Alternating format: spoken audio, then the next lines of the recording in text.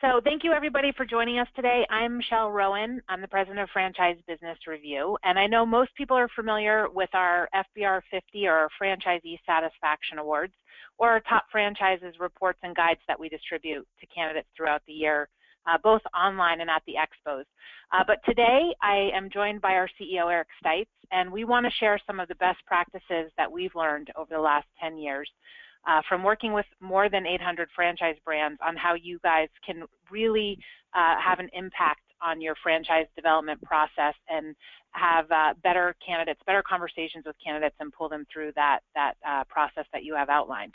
So with that, again, we only have 30 minutes, so we're going to jump right in. And Eric, why don't you get things started here? Thanks, Michelle. As Michelle mentioned, process is key, and our first point is mapping out that process in as much detail as possible for candidates. It's amazing to me, this sounds obvious, but it's amazing to me how many franchise companies just kind of leave it up to the franchisee candidate as far as, you know, when they're going to take the next step and what the process is going to be, and you really have to control that. I mean, obviously this is franchising, it's all about systems. The more control around that sales process you can have, well, obviously will make your sales process more effective, but it'll also just tell candidates, you know, this is what franchising is all about. This is how, you know, we operate as a franchise company, and it'll get them much more engaged and not allow them to set their own schedule. It'll also work as a great filtering tool, because if you can find or if you have candidates that aren't following your set process, obviously they're probably not going to follow your process when they become franchisees. And you know, when I say map it out in detail, I just wanted to show examples here. Sport Clips does a great job, I think, on their website of explaining what the process is to joining their franchise. They've got these nice 6 steps mapped out on their website. With a little synopsis of each of those steps here. Again, this is publicly available for anybody that's looking at their website. They then have an e-tour which goes into much greater detail on each of those steps and explains, again, what's to be expected from the franchisee, what the franchisor is going to be providing all along. And it really maps out that process. And, you know, again, you don't want to leave things up in the air. You want to, you know, have any requirements that the franchise candidate is going to need to provide to you. You're going to want to make sure that that's clear to them, what your expectations are as far as time frame goes, when they should be getting back to you. You know, and another thing that I find, a lot of times salespeople won't schedule their next call with a candidate, which I think is a huge missed opportunity. Every time you just, you know, say, oh, well, let's touch base next week and see where you're at. I mean, again, let's get out the calendar now while I got you on the phone. You know, you free next Wednesday. Let's set that time up. And again, that's going to tell you, you know, when the candidate blows you off the next week, are they serious or are they not, or can they keep those appointments? I mean, this is a professional process. Obviously, franchising is very professional. If they can't follow that early process, they're not going to be great franchisee candidates in the long run. So you don't want them. First Light, just another quick example of a detailed website, and you know, what are those steps to path to franchise ownership, and really explaining that up front, expectations with the candidate, and giving them as much information right out of the gate. Eric, I really like that one I was going to mention, because I think it's really good to set those expectations of what's to come. With the amount of people that are on the internet in today's process of they want as much information as possible before they even get to the development, it's really clear that people don't want to be sold. So I think they kind of know it puts their hackles down, that they don't feel like people are trying to be a hard sell or anything like that. It's process of getting to know them and you getting to know the brand to see if it's a good fit. And I think that First Light does a really good job here of pointing that out. And also, too, I did forget to say, We're going to try and leave some time at the end for questions, but there is a question box, and we have Mike on the line to also help interject questions if you guys have them. But we want to just share as much as we can, but encourage you to ask questions or anything else that that we're not being clear on. Should have done that up front. So I'll take the second point, Eric, and here we talk about financial education of your franchisees. And I know that we have an audience of development people on that are going, okay, this is a slide I'm going to tune out on because this is an ops conversation. But we really want you guys to understand how this really will help you sell more franchises. And this is something that the top performing brands on our list and on our reports, that's what they do. And if you're trying to also connect with top candidates, they are looking for this kind of information in their research, which we're going to get into the next point. But it all starts with the financial education of your current franchisees. One of the biggest things that we've found in the last 2 years is that a lot of business people, and that includes franchise owners, don't understand a P&L. So I think we've seen in the last probably 18 months, 2 years, that franchisors are really focused on more tools to help give the franchisees better business know-how. So giving them profitability tools and understanding of how their missed goals or meeting and exceeding their goals really impacts their business, not just today, but down the road. So I think that we've seen just a couple of examples, Eric, and if you can think of others too, but we've seen specific roles created within the executive team of somebody that's focused on profitability and more business acumen for the franchisees. And we've also seen that FBC or that franchise business consultant role shift. So it's not just about compliance and visiting the stores to kind of foster that relationship, but more how to help on the business side of things. Have you seen that too, Eric? Yeah, I think that's been a huge shift. It started really with the recession when a lot of franchisors stopped selling and really focused operationally to get their unit economics under control. And I mean, talk about sending a strong message. I mean, when you have someone within your organization that's the vice president of unit economics or, franchisee profitability or whatever it may be. I know Fast Signs has 4 major initiatives that they're working on, and one of those major initiatives is to double profitability for the franchisees. And I mean, that just sends an extremely strong message to the franchisee that, hey, these guys care, they're focused on the bottom line. But, to Michelle's point, so many franchisees, they weren't small business owners prior. They don't necessarily know or have that wealth of financial information, business acumen that they should. And many times the franchisor, in their training provides that, this is how we make our signs, or this is how we provide senior care, whatever the service is, but they really don't have that background business financials information that they really need. And understanding, again, they don't have to be an accountant or, something to that extreme, but understanding the P&L. What are the KPIs that are important?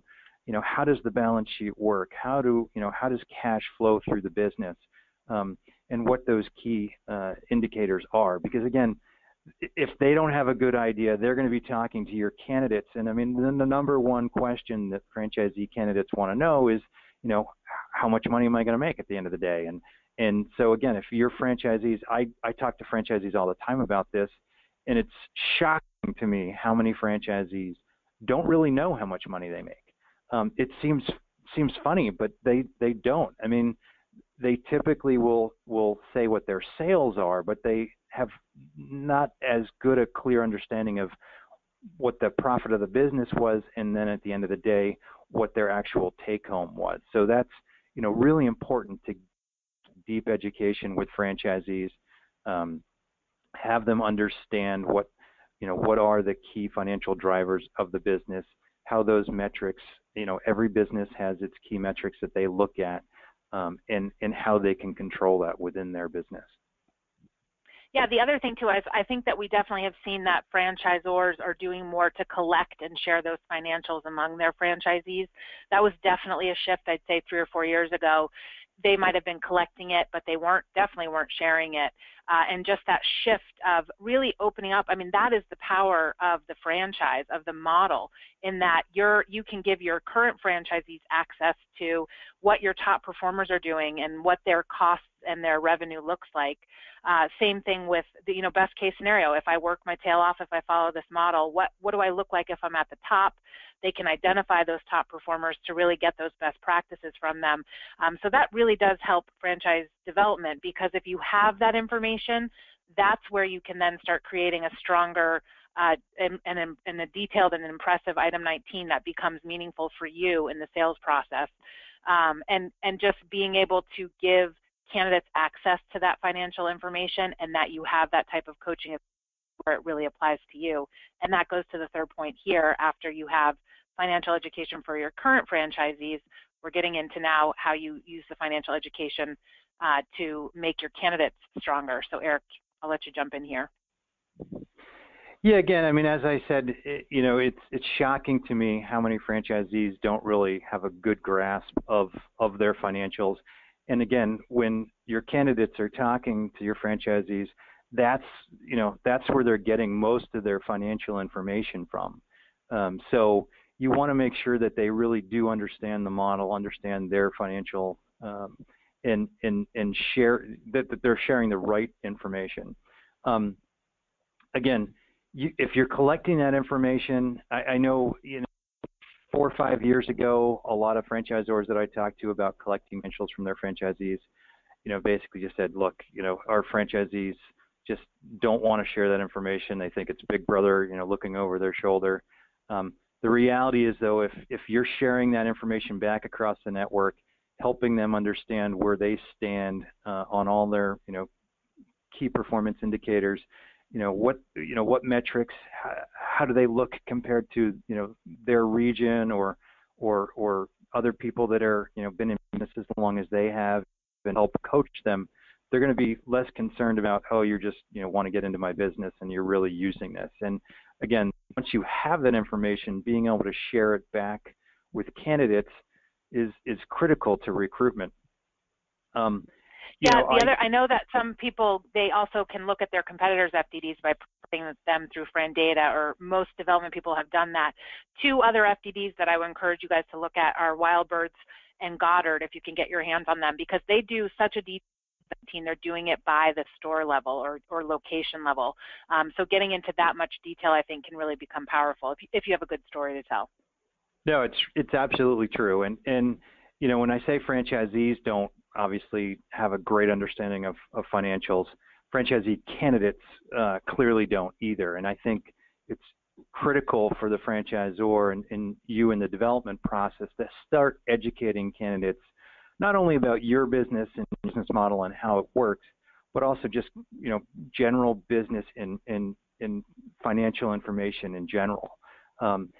I do a session at the IFE each year, talking about how much money you can make in franchising, and jokingly I put up a slide about how many want to make $600,000 a year versus $112,000 a year versus $47,000 a year, and I think the answer there is obvious, where you want to be, but really understanding that these are people, for the most part, that have never owned a business before, and they don't necessarily know what the financial information that you're giving them or that they're getting from your franchisees actually means.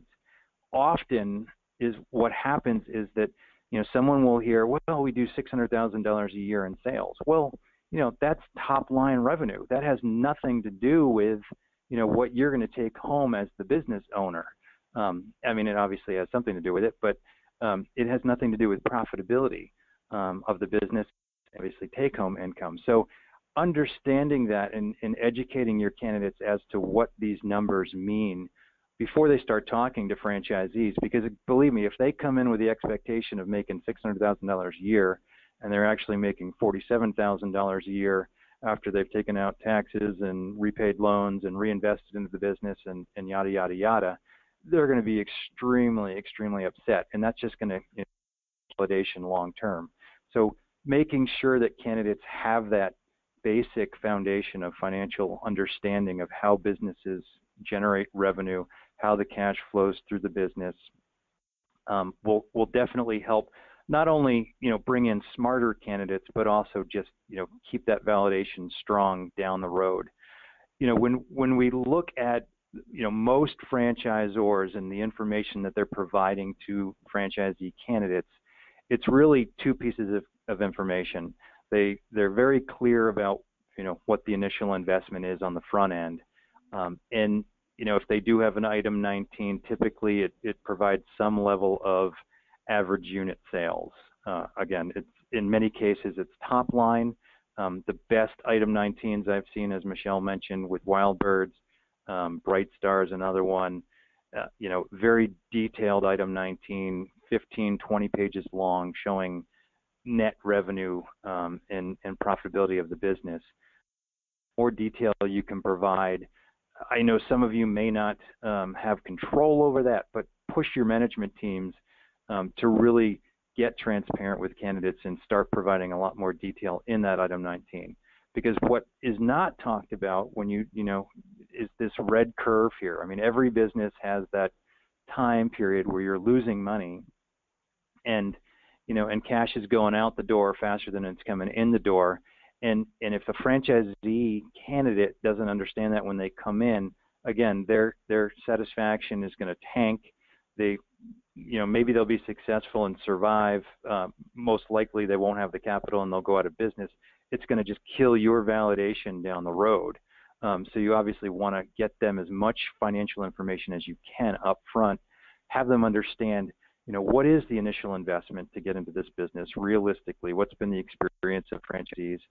What's that capital need to get me over the hump? And make sure that they have resources to provide that to the business as well. And then, talk about your average sales, your top performing stores, all that stuff, but have them understand that it's going to take time to get there. So often I talk to candidates or franchisees that are like, it took me 3-4 years to actually get to, the average in the system, and that's fairly normal. But if the candidate comes in with the expectation that they're going to, get to profitability within 6 months, obviously that's going to create a huge operational nightmare for you, and again, hurt validation down the road. I know this is. Go ahead, Michelle.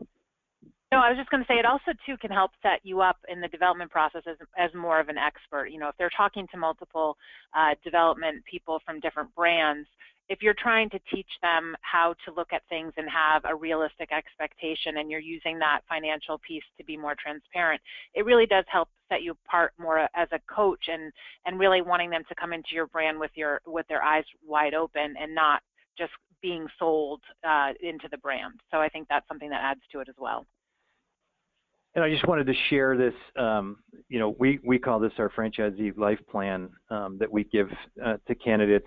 This actually came out of a piece of information that Mr. is with their franchisees, and where you share this information in the sales process, whether it's in the sales process or after they become a franchisee after they've signed the agreement. You'll obviously have to talk to your attorney about that and your comfort level with the amount of disclosure financially that you're providing on the front end. But, again, this is in this case, a 10-year franchise agreement. You need a 10-year plan, and to show, be able to sit down with a candidate and say, on average, again, your situation may vary, but on average, this is what happens. And so to show, what the average sales cycle is, how long does it take to get to profitability, what are your costs, and what is the net profit of the business, and then look at beyond. Again, don't let that franchisee candidate assume that the net profit of the business is going to be their take home, because there's all those other elements, the taxes, the reinvesting in the business, the capital expenses that come out of that. So have them have a very clear understanding of that, so they can look at this as the investment that it really is. And Again, this is an example Mr. Reuter uses this very effectively with their franchisees, and they go down all the way to the level of at the end of the day, what's the business worth? I mean, they have a lot of experience as to what resales in their system are worth, and so again, the franchisee has a very good understanding of over time what their business is worth, what they can expect to get from a resale standpoint, and the more transparent you can be, the headaches will just certainly go away. I mean, it's just the unexpected situation is the worst, and we just see so many cases where franchisees come in with these unrealistic expectations of what they're going to make. That may not be your fault as a franchise development person. You may not have said you're going to make 150 grand. It's the easiest thing you've ever done. But they may have talked to a franchisee. They may have talked to their neighbor. So it's your responsibility to make sure that you do set that expectation and make sure that they are being very realistic. And if they're not, then let them go to somebody else because you don't want them in your system. Eric, this is Mike. I just want to interject real quick because somebody brought up the point that they don't think that you can actually share the profitability prior to signing a franchise agreement, so you can't share it with the candidate. Do you know if that is an accurate statement, or is there a way to avoid that? Yeah, you can share whatever you want with a candidate. The caveat in that is that it has to be consistent with what's in your item 19. So if you're sharing any kind of financial details, it needs to be consistent with what's in your earnings, your financial performance representation, item 19 in your FDD. Again, talk to your attorney. There's lots of creative ways to do it, and attorneys, some are more conservative than others. It's interesting. 10 years ago, only about 20% of franchisors actually had any information in their item 19. It's now flopped, where 80% of franchisors have an item 19, which is great. Unfortunately, most majority of item 19s are gross sales, average gross sales, and they modify them in some way to typically show their top performing stores. Gross sales tells me nothing as a potential business owner. It tells me nothing about how much money I'm going to make because it doesn't give me any kind of information on expenses. It's a starting point, but it's really not all that helpful. I would really encourage you to get to an item 19 and talk to franchisors that have great item 19s. The Wildbirds, the Bars of the world that have collected financial information from all their franchisees and really boiled it down into a really good, solid item 19 that explains, both gross and net numbers. Obviously the exception is when you're selling a resale unit. You can obviously disclose any specific profitability information and financial performance information specific to that unit. But you can share, you're able to share whatever you want, again, as long as it's consistent with your item 19. Well, and Eric, I would also say you can also show them how to get at those numbers. So even if you can't provide them with the actual numbers, when they're building their business plan or talking to other franchisees, they can ask questions that will help them get closer to. So number 4 is active validation. So typically, I think most people think of validation as being very late in the process. It's not until you disclose your candidate and you give them the FDD. You definitely should think about sharing that validation sooner and making more of it available. I think we are seeing a trend in websites where franchisors are telling more stories through testimonials, giving more personal story behind existing franchisees. Where did they come from? How long have they been in the business? Using quotes and things like that can just help make it more real, make it about the people in your business and not just the brand that you're trying to sell them. We have a few clients, and what they do is they share a survey they do with us. They share the individual franchise reviews with their candidates before they even hand them the FDD. And that way, they feel like they're protecting their franchisees' time by saying, here's all the comments that were put in through this survey that we send out to everybody. Go through them and ask us questions and things and concerns that you have before you get to the validation.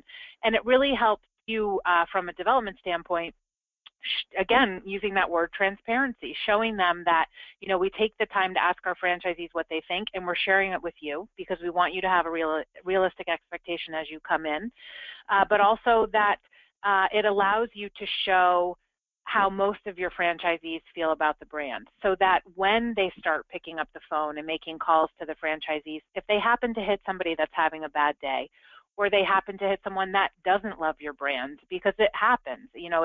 If you're doing real research and you're looking at a brand and you're given any kind of data or anything on the internet that says everything's roses, everyone loves us, I think people are naturally skeptical, and that's going to kind of throw up a red flag.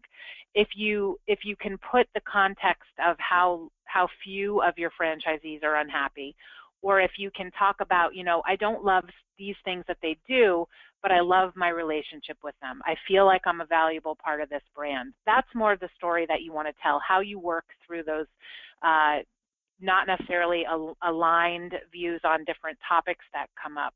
So really showing them what your franchisees have to say. And the other piece is make that data available to them. If you're doing any kind of surveying, share statistics of how much they like certain parts of it. And you can pick those higher rated things, but talking to them, 90% of our franchisees love our initial training and support. If you're doing that with your initial franchisees after they go through your initial training, you get some solid feedback to share with candidates that are coming in that might decide that training and support is the most important piece to them.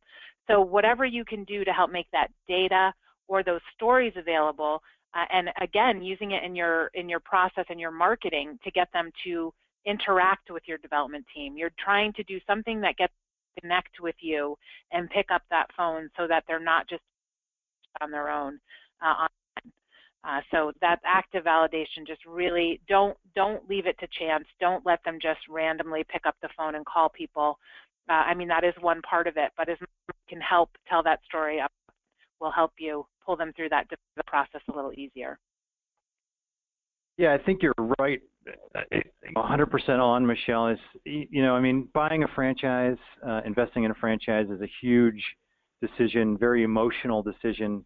And as soon as a franchisee candidate can make a connection with one of your existing franchisees, you're back 50% over. I mean, if you can get over some of those emotional buying decision things and just get them connected with a franchisee that has similar interests, similar backgrounds, and have them, again, using those testimonials as much as possible, but educating them about validation before they begin the process is key.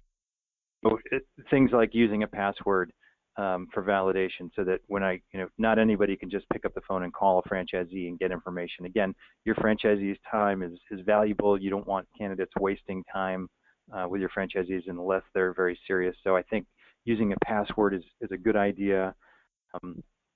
And just educating franchisee candidates about, what are the right questions to ask?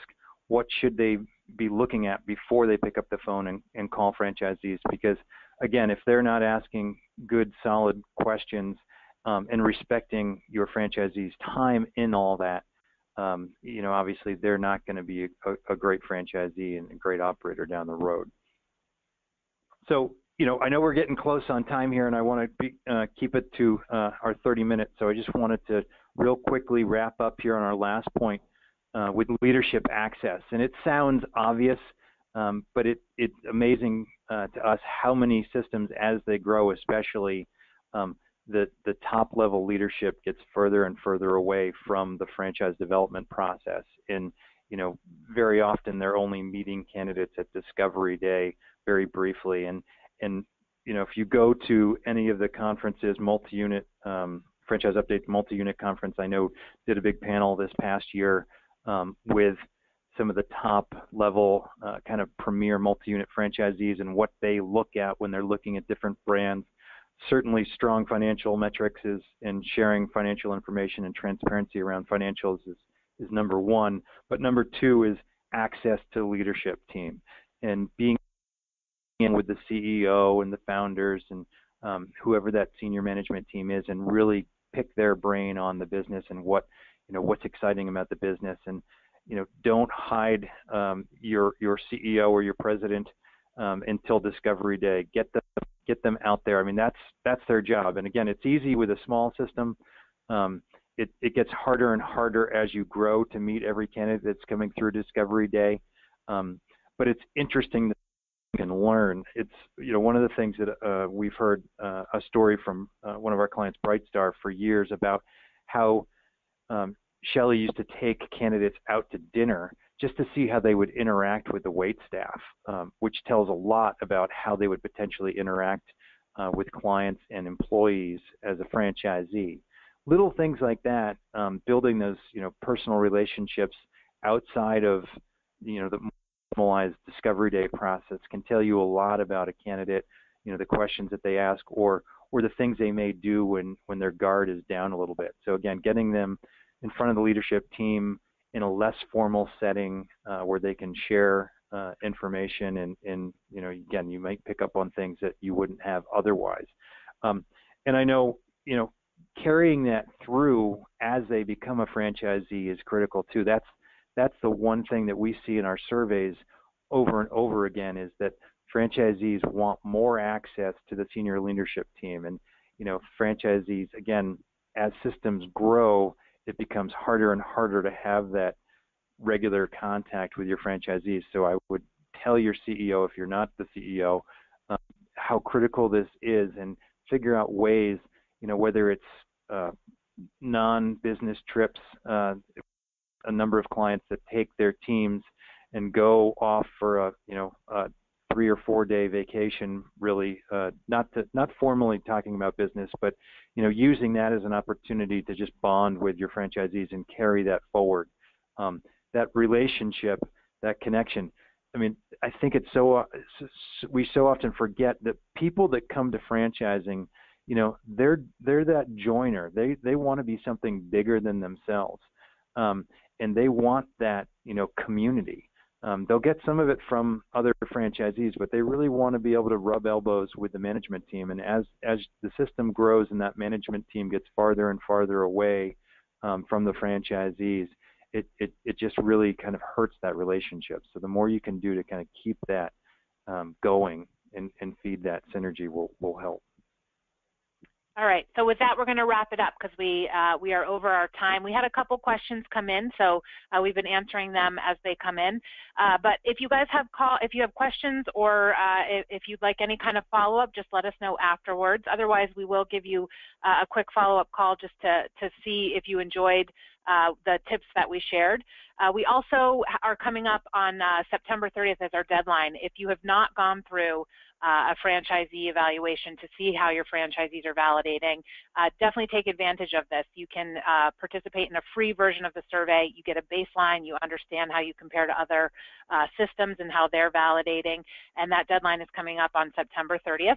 If any of you will be in Atlanta for Leadership and Development, we'll be down there. So hope to see you at that event or at the fan meeting in DC coming up on September 28th. We will be there as well. We will get you out also a recording of this for attending. So thank you guys all for taking part, and we hope to include you in our next round of data.